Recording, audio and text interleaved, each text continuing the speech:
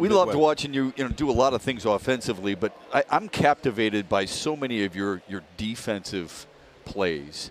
How do you prepare for something like that? It's one thing getting ready for a game facing sliders and curveballs and fastballs, but the timing, the athleticism, the ability to leap, knowing when to lunge, when to jump. How did you prepare for something like that? There's really only one way to get game speed, and that's during batting practice.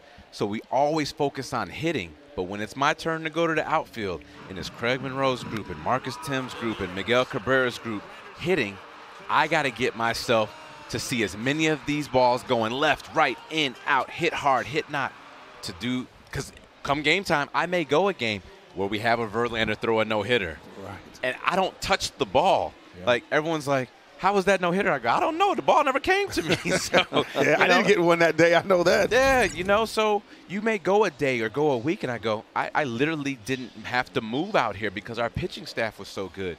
So I have to be ready when that opportunity comes, and it all happens in batting practice. Grandy, would you agree, though, playing defense, it's a want-to attitude. You got to want to make plays. So all of us want to hit. Yeah. I mean, that's sexy. That's beautiful. But to play defense at the level that you played, that there's a want to. Yeah. You want to make plays. Is that the kind of the mindset that you had when you took the outfield? You got to go out there. The defense can never slump. Mm-hmm. The bat may slump. So you may run through a stretch. You may have some pitches you can't face. But when I'm out there and that ball's here, I got to go get it. And I think that's where our multiple sport background comes into work, whether we played football or played basketball. All that comes out there when that ball gets hit out there.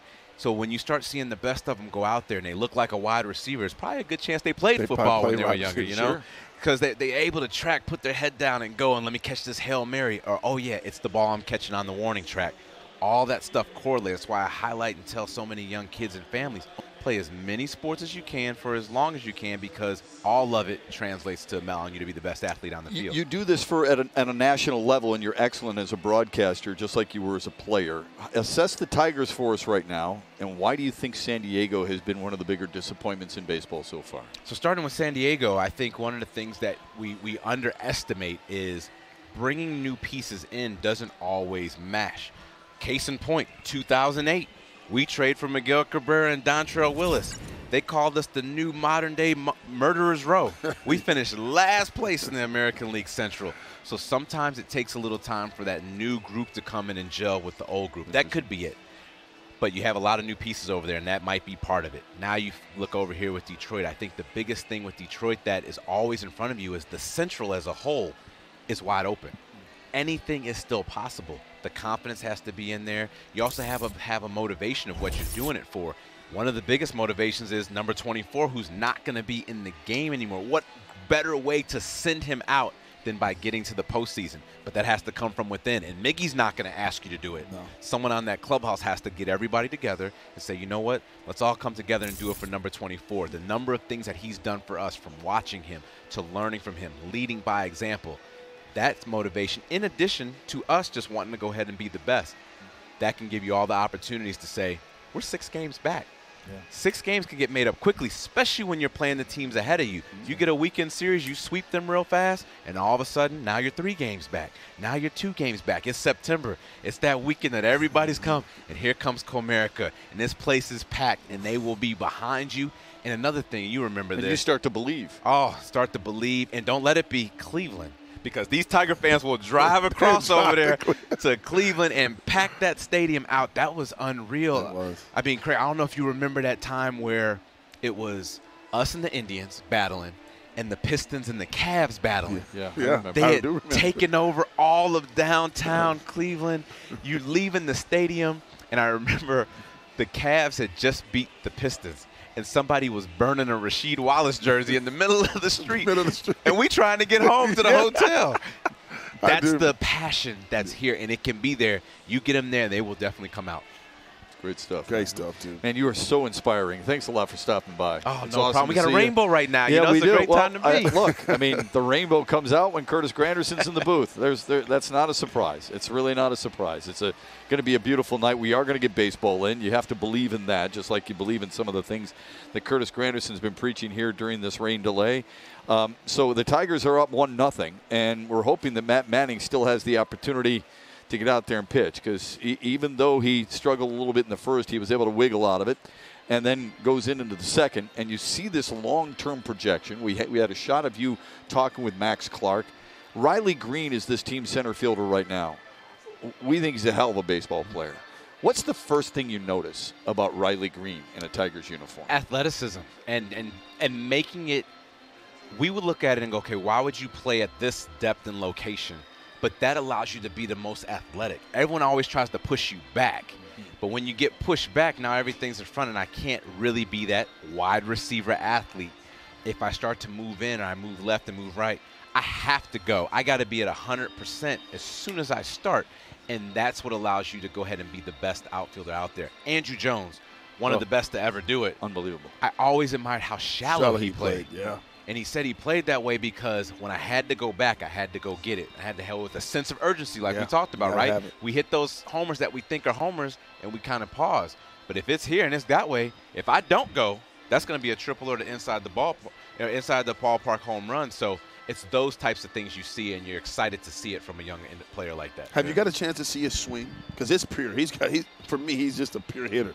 Can do it with the best of them. Take a look at this swing here. Tell me what you think about Riley Greene's swing and his approach. And you know, it's funny. So right at the time, me and my dad are here in the ballpark. I said, you know what? Let's go ahead and beat the traffic. We'll go ahead and get a car. And boom, he hits this home run right here to make it 5-4. Or at this point in time in the game. And I'm like, uh-oh, we got to stick around. You know, he didn't just made it exciting here. But it's easy, especially when the ball is in. A lot of people think you have to cheat or you have to speed up to get to that ball. If you are down and you are on time like he's able to show, your natural ability will react and get to it. Especially as a lefty, we like the ball down and in. And that's exactly where that ball was. Don't throw it in that ball spot, and I'm going to get to it. So not trying to muscle up in this ballpark can make you want to do that because you see how big it is. So when you make a dimensions adjustment and go, okay, as long as I do my approach, I'll get rewarded, that can have all the confidence in the world versus I just crushed. That's all I got. Do I try to do more? And that takes you away from your game. But we saw, I mean, that ball went way. As soon as he hit it, the crowd knew. They knew that ball was And gone. those are the ones that you want to do, and you have to continue to repeat that over and over again. He's going to be good. There's no question about it. I mean, he's really the heart and soul of this team. As he goes, so does the Tigers. It just seems like he makes Torkelson better. I think he makes everybody in his lineup better. And then, Kurt, he kind of reminds me a little bit of you. He does things like this, like you used to do. Just lay it on the line. Go get it. Go get it. Gets great jumps. He's got a great pre-pitch setup to where he gets the best breaks, the best jump, goes in on the ball well, goes back. This is the athleticism that you're speaking of, that you're talking about, that's going to make Riley Greene continue to be one of the better players and better outfielders, I believe, in this sport. And go get it and not have any fear. You're going to go ahead and dive for some balls that people might not think you're going to get to, but you're going to get a lot more of them than anticipated, and the only way to know is to actually do it. And one thing that's very impressive, I wasn't that good at running in on the ball. Like you said, he went in a couple times to his left and to his right. That's very difficult to do. You think it's an easy thing, but just ask any player, say, okay, which way do you feel more comfortable coming? Are you better going this way?